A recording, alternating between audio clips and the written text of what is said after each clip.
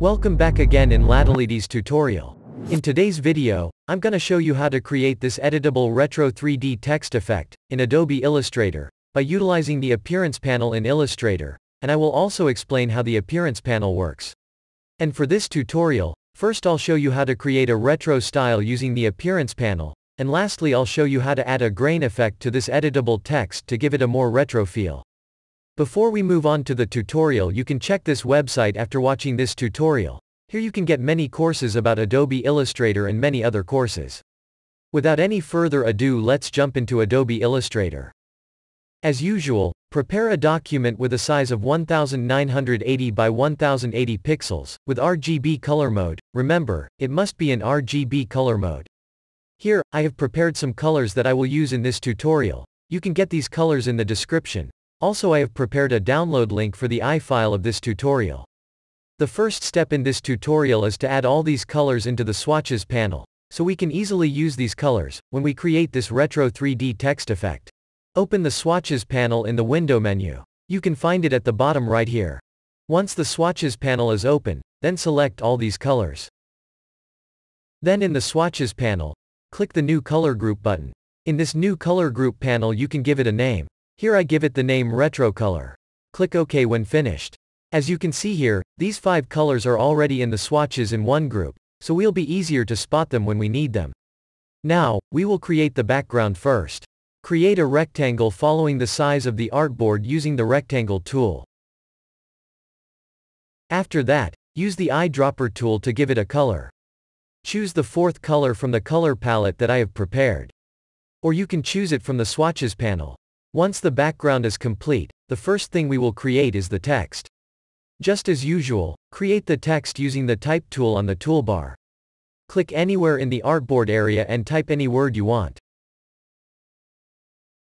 The text that we create will look small, compared to the size of the full HD artboard, so we have to adjust the size.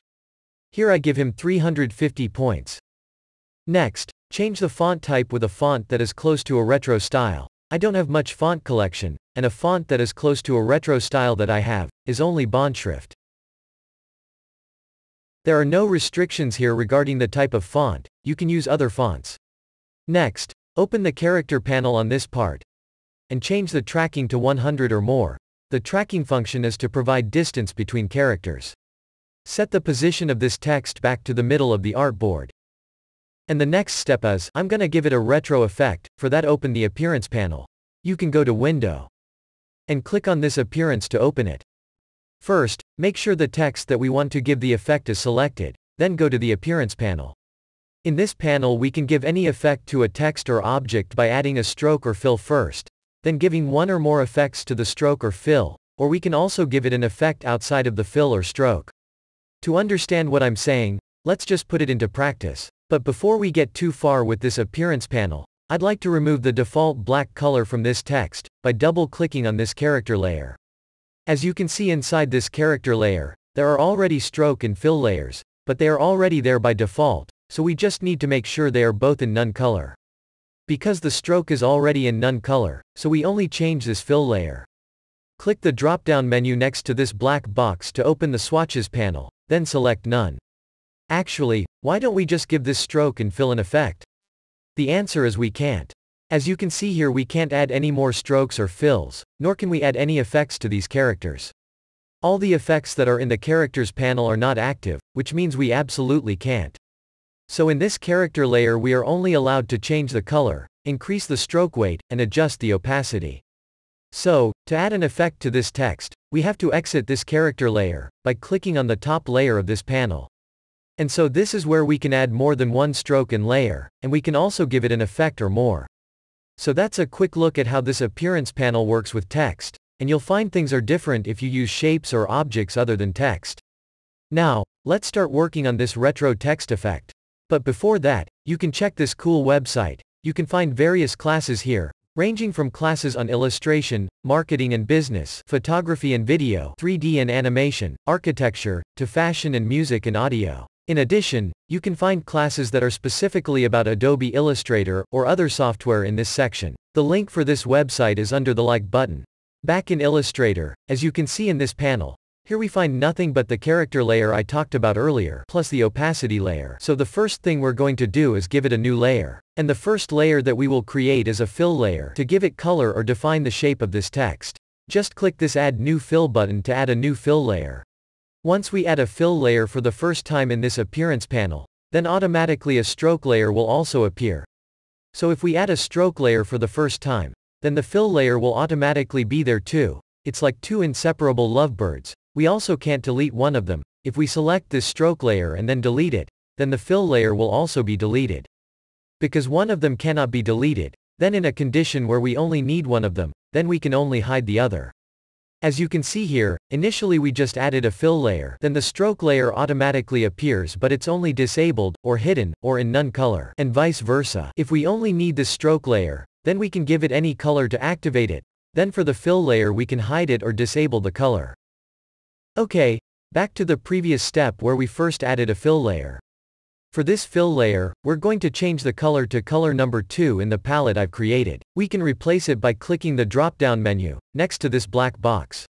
After that, select this second color in the color group that we created earlier. For now, just leave this stroke layer there without touching it. We'll use it later, but just leave it there for now. Next, I'm going to add a new fill layer below this existing fill layer. To add a layer and position it as the bottom layer, we must first select this character's layer. If another layer besides this character layer is being selected, the new layer will be above the currently selected layer. For example, if this fill layer is selected, and we add a new layer, then the new layer will be above this fill layer. Likewise, if the stroke layer is selected, when we add a new layer, the new layer will be above the stroke layer. So to place a new layer under the existing fill layer, we must select the layer below this fill layer, namely the characters layer.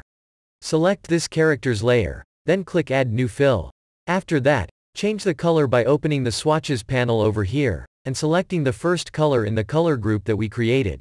This doesn't seem to make any difference, and we still don't see this darker orange color. That's because the dark orange text is right below the lighter orange layer. We can see it by clicking the visibility toggle in the form of this eye icon. If you're asking, what exactly do I mean by creating a new layer, with a different color below the previous fill layer? The answer is, I created this new fill layer to create a 3D effect. So let's just create a 3D effect. But keep in mind the effect that I will use is not really a 3D effect, it's just that the resulting visual can interpret a 3-dimensional object. Let's just add the effect that I mean. Click Add New Effect. Distort and Transform. And Transform. To get a 3D effect using this transform effect, is to give it 60 copies, which means we will duplicate this fill layer 60 times. Then replace the horizontal move with 0.4 pixels, and the vertical move with 0.3 pixels. Which means, the distance of each of these layers after being duplicated, is 0.4 pixels horizontally, and 0.3 pixels vertically. It also means, that the distance between the duplicated layers, is 0.4 pixels horizontally, and 0.3 pixels vertically. So to see the results, just click OK. It already looks like a 3D object, but it really isn't. The part that has this depth is actually a text layer which is duplicated as much as 60 with the same distance using the transform tool. If you zoom in on the diagonal, you will see many duplicated layers at the same distance. Next, I'm going to give it another effect, so that the depth that creates this 3-dimensional effect doesn't look flat. So I'm going to give it a shadow effect, but not on this second fill layer, but on the first fill layer, so that the shadow effect will overwrite the fill layer that has been given a transform effect so that the result will be more imaging of 3-dimensional object. Just click Add New Effect. Stylize. Drop Shadow. In the Drop Shadow panel, change the blending mode to Overlay. Then change the opacity to 50%. X and Y offset by 5 pixels. Blur replace with 10 pixels. And click OK. Now we can see the result is closer to the 3-dimensional impression compared to before. We give the transform effect to the second fill layer, and a drop shadow effect to the first fill layer. If you see what I did earlier, then you will realize that we give effect to every fill layer that we have created, so that each of these fill layers has a different and separate effect. However, it is possible that we can give effect to our text outside of all these fill and stroke layers. It is possible that we can give an effect one or more effect to this object, or text outside of these layers. I will give an example so you can understand it quickly. Let's say I will give a transform effect to this object only, not to these layers, not on these layers. Without selecting any layer in this panel, but make sure this text is still selected. And there are no selected layers in this panel. Then just click Add New Effect. For example, I gave it a transform effect. In this transform panel, I immediately gave 30 on the horizontal and vertical move, so that we will get a significant distance, while for copies I fill it with 2 or 3, it doesn't matter, and click OK. As you can see the result here, we find that all the effects on the layer are also duplicated. For more details, we can look at the appearance panel here. Previously we have added 2 fill layers, and each has been given a drop shadow and transform effect. If you take a closer look, that if we apply one or more effects to a layer, then the effect will only affect that layer, and it doesn't affect the other fill layers at all. You can see here, as this drop shadow effect is inside the first fill layer, and the drop shadow effect only affects this layer and doesn't affect the layers below it. Likewise, with this one fill layer that has been given a transform effect. So you could say that in a fill or stroke layer we can give one or more effects, and only affect on that layer only. So the conclusion is that we can give each layer a different effect without affecting each other. Meanwhile, if we want to give an effect as a whole, or in other words we want to give effect to all layers at the same time, then we only need to place the effect outside the existing layer, like the transform effect that I made last time. Effects that are outside the layer will affect all layers and the effects that are inside the layer. So according to the example here, this transform effect will duplicate all layers, and the effects that are inside those layers. So, that's how effects work on this appearance layer. We can give effects to each layer and at the same time we can also give effects to all layers. Now I'm going to remove this transform effect. And we're done with these 2 fill layers. Next I'm going to add some more layers, and the next layer is the stroke layer. But we don't need to create a new one anymore, because we already have one, the stroke layer, which is automatically there when we add the fill layer at the first time. So we are going to make use of this stroke layer. But, I need this stroke layer below the second fill layer, and to move it, simply click and drag this stroke layer below the fill layer. When finished, just replace the color with black, or dark gray. You won't see this black stroke for a while, because it's covered by these 2 fill layers, because the position of this stroke is indeed below these 2 fill layers. So for this stroke layer, we're going to give it a different effect to make it visible even under these 2 fill layers. But previously I'll increase the stroke weight to 3 points. And the effect that I will give to this stroke layer is an offset path. Click this, Add New Effect, Path. Then Offset Path. With this effect, we maximize the size of the text or character by expand it. For the offset value, give 13 points. So that this text stroke is expanded by 13 points, and click OK. Next, I will give a fill to the inside of this stroke, and place it under this stroke layer. For that, first select this character layer and then click Add New Fill. And give it a third color from the color group we created at the beginning of the tutorial. Just like the previous stroke, we haven't seen this layer yet because it's positioned below the 2 fill layers above, so we're also going to give it an offset path effect with the same value. Click Add New Effect, Path. Offset Path. For offset, give also 13 pixels. And click OK. Next, I will create 2 more fill layers below this one, with the same offset path effect. Instead of me creating a new fill layer and giving it an effect, I'd rather just duplicate the previous layer to save time, because the next fill layer will also has the same offset path effect, so we just need to duplicate this fill layer. Just click the Duplicate Selected Item button to duplicate this layer. After that, select a new fill layer and change its color to the 6th color from the color group of the swatches. Now we still can't see it, because its position is below the previous fill layer, so for this fill layer I will give it a transform effect to form a 3-dimensional impression just like the second fill layer above. Just click Add New Effect. Distort and Transform. Transform. And in the Transform panel, for the horizontal move I fill it with 0.4 pixels. While for the vertical move I filled it with 0.3 pixels. And finally for copies, I give 90. Which means this fill layer will be duplicated 90 times with a distance of 0.4 pixels, for each duplication horizontally, and 0.3 pixels vertically. Click OK. Do you see it? This last fill layer forms a 3-dimensional impression and becomes the basis or base for the 3D dimensional text that is above it. And the last part, that we are going to add into our retro text effect, is the shadow, and to create the shadow for this retro text, we need another new fill layer and make it as a shadow, and to save time again I'm just duplicating this last fill layer. We no longer need to give it an offset path effect, because this layer already has it. Make sure the layer you want to duplicate is selected, then just click the Duplicate Selected Item button. After duplicated, select the duplicated result, and replace the color first with the fifth color from the color group that we created at the beginning of the video. Now, we can't see the new layer because it's still being overwritten by the previous layer, because we already have a transform effect on this new layer, so we don't need to give it a transform effect, we just need to edit it.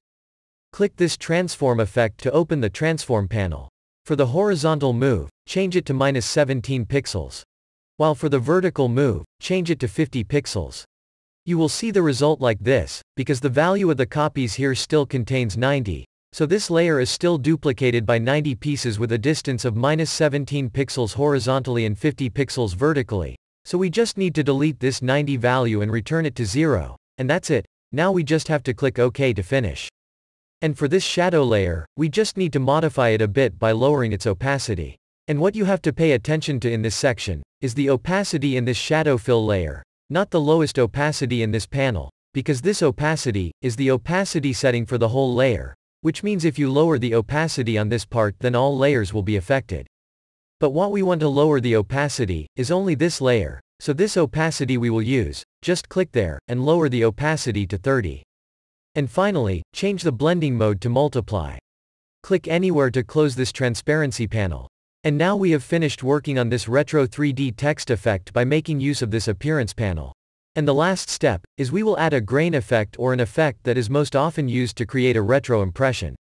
To create the grain effect, first create a rectangle that has the same size as the artboard. Here I only use the rectangle tool. Next, give this rectangle a black color. You just need to open the Swatches panel and choose black. After this rectangle is black, now go to the Effect menu. Texture. And Grain. 40 for intensity, and 100 for contrast. And choose Sprinkles for the grain type. Just click OK when done. Now open the Transparency panel in the Window menu.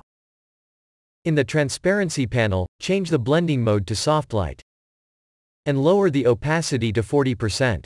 Now you can check this cool website. You can find various classes here, ranging from classes on illustration, marketing and business, photography and video, 3D and animation, architecture, to fashion and music and audio. In addition, you can find classes that are specifically about Adobe Illustrator or other software in this section. The link is under the like button.